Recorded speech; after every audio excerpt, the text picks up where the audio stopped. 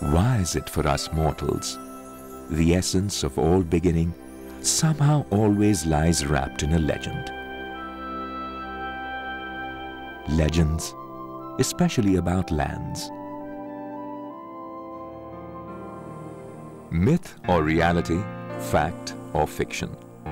Legends refuse to be held hostages to facts in our lives. They remain alive in our collective memories, with each generation inheriting them as part of a legacy and bequeathing them to the next, till the legends become as tangible in our midst as these stones, which are strewn across the landscape of Jammu, Kashmir and Ladakh. Stones which carry within their layers secrets of times gone by, much like the patient stone. It had seen Lake Satisar being drained and Kashmir being born. Many a mighty empire's rise and fall it had silently observed. It saw King Gonanda I assume power 20 years before the Mahabharata and fight alongside the Kauravas.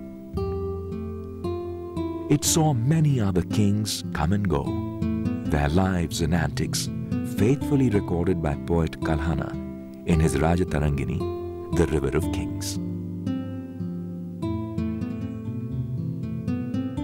Some left footprints deeper than others, like Emperor Ashoka, who built Srinagar, the city of his dreams,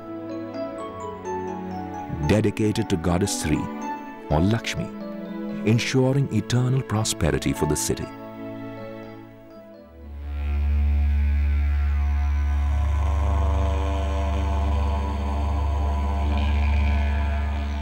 Then, as in other parts of India, came Buddhism, bringing with it a new sensibility, grace and beauty.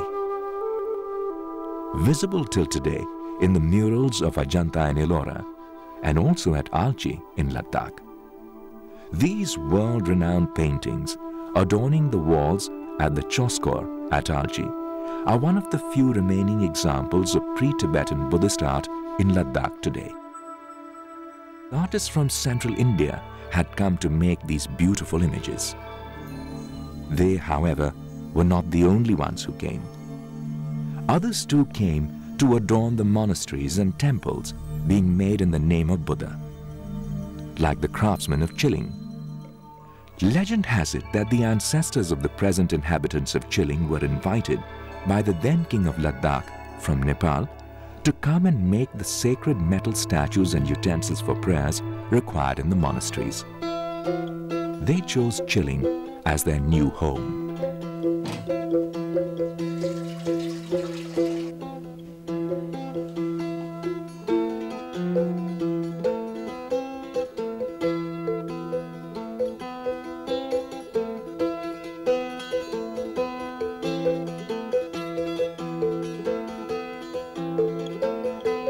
Red and green, two distinct colors representing two distinct faiths, Hinduism and Islam.